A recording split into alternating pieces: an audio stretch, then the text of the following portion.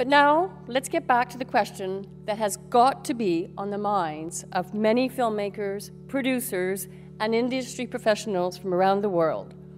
Where is my audience?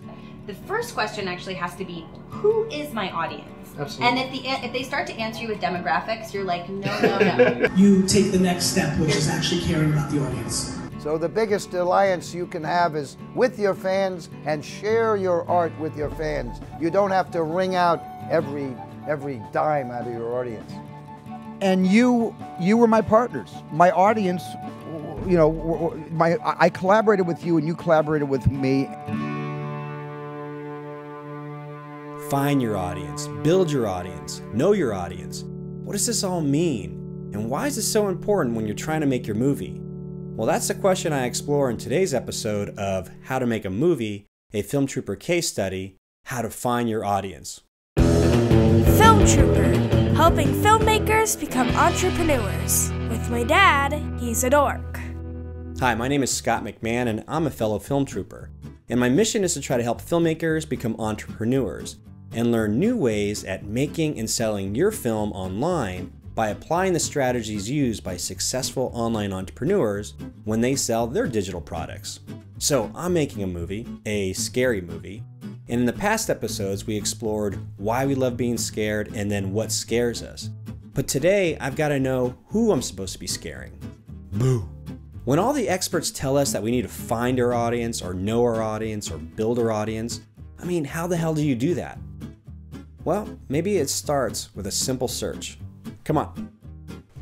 Okay, so the first thing we want to do when we're trying to find our audience for your film is let's just use the major social media networks, Twitter, Facebook, and Google+. So here we are in a website called Hashtagify Me. And on this site of Hashtagify Me, you can sign up for a free account. And let's just type in the word or the hashtag scary movie, since we're trying to make a scary movie, right? All right, as we scroll down here, the way this tool works is it takes like the main hashtag and then all the offshoots that could come out of it. Very interesting. We have scary movie, the movie, supernatural, Scream, Halloween, of course, and horror. And on the right-hand side, you can see the people who have recently posted on Twitter with the hashtag of scary movie. So it gives you an idea who your audience might be that might be adding the word scary movie. Now here's the cool thing. You can come up here to usage patterns. And we can see it's not a lot of activity going on with the hashtag scary movie. So this might be helpful if we're trying to find a group of people that are using a term like this. But I think we might get better results if we use a search for like paranormal. It's interesting. We've got fantasy that's part of paranormal, Kindle, maybe like the Kindle book. And if we go to the usage patterns, you can see that it's a little bit more activity than scary movie is. So that's a good sign. There's another tool you can use, which is over at hashtags.org. We'll type in paranormal. In this chart, it helps us see when people are tweeting and using the hashtag at what time of the day. Obviously this is Central Time, Chicago time, but it looks like a lot of activity is happening in the later evenings from anywhere from 6 all the way to 10 o'clock at night is when a lot of usage of the word paranormal is being used. So we can find our audience if we go to Twitter and we search Twitter for hashtag paranormal. So check this out. We get a chance to see a lot of like novels being written in the paranormal, but it looks like a lot of people are pushing Kindle books, which would make sense back to Hashtagify Me, which shows paranormal in relationship to Kindle. Okay, let's move over to Facebook and let's do a Facebook search for paranormal. And over here on Facebook, we can go down to the more section, and what we're looking for are groups. So this is good to know because we have a lot of groups that show up. We have Paranormal Junkies in the UK. They've got about 1,300 members. It's a closed group, so you've got to, enter that. Maybe you're looking for something bigger, like Paranormal Unexplained, and it has over 7,000 members. And the idea here is that I've got to join some of these groups, and just read a lot of the posts that people are putting up to get a better idea of who this audience is that I can best serve. Now let's head on over to Google+. So here on Google+, I can come over here to the far left side and choose communities, and I can do a quick search for scary movies. This gives me a good listing of what is out there in terms of dealing with scary movies or people that have hashtagged scary movies. But I've already done some research, and in my list of communities I belong to, I have several that deal with ghosts and paranormal. This one in particular, which is Paranormal Chat, started only like a couple weeks ago, and it shot up over 3,000 members, and it's a closed group. It's a private group. But as you can see, just using the social media platforms, it gives us an opportunity to connect or find out more about our potential audience. Now, the next step is to build a checklist to create the ultimate avatar or our ideal fan. So I created this checklist of trying to discover who your ideal fan will be. And you can get a free blank version of this checklist in the link below of this video. But let's just start out with the main question, the first question, which is, who do you dream of hanging out with? Now, the reason you want to ask yourself this is because if you're going to make a film for an audience that you don't care about, then you're in trouble, because people are going to see right through that. You got to have the chutzpah, I guess, to live with your audience and serve your fans and be a good community member to your audience, your fan base for years to come. Because you're hoping that they buy this one film, and then you're hoping they'll buy more films from you. So you better pick who you really want to serve and who you really want to hang out with. So I wrote in here, I dream of hanging out with people who are extremely smart, inspiring, and motivating. People who share a common curiosity about the universe. All right, so question number 2 you want to probably ask yourself is, what sort of people do you aspire to be friends with? And I wrote, I enjoy people who have a wonderfully witty and crass sense of humor, but who have a positive influence on the communities, or tribes as Seth Godin refers to them as, where they provide value. These people are real and flawed, but strive to do better and help others despite their shortcomings. Number 3, the question is, who would you like to hang out with on a daily basis? So my answer to this was, well, besides my wife and daughter, when they're in a good mood, or when I'm in a good mood after my team wins, I think you guys can understand that, I'd have to say that I like to hang out with people who see more in me than I do in myself. Now, number 4, would you want these ideal friends to become your ideal fans? My answer to that is, I would like my friends to call me out on my BS to keep me grounded, but I would like my ideal fans to apply anything I might be sharing to their lives in a positive manner. Since I'm trying to make a ghost story, I want to connect with fans who are more interested in the deeper questions and wonders of the paranormal. All right, question number 5, pretty simple. How old are they? Well, I wrote down here as 35 to 45-year-olds. However, through deeper research on social media, I might discover that there's a huge fan base that is in like the early 20s. So this might change, but for right now, I need to put down an age, and this is who I'm targeting, but it could change and it could pivot later on. Okay, number 6, are they men, women, or children? Well, I wrote down they're men and women. So I'm not targeting to children, so that's helpful. What country do they come from? I wrote down the United States and Canada just because, according to the research that you just saw, majority of people doing hashtag paranormal or hashtag scary movies are English-speaking countries. So I thought I'd start with the North American countries where I'm at. Number 8, where do they live in?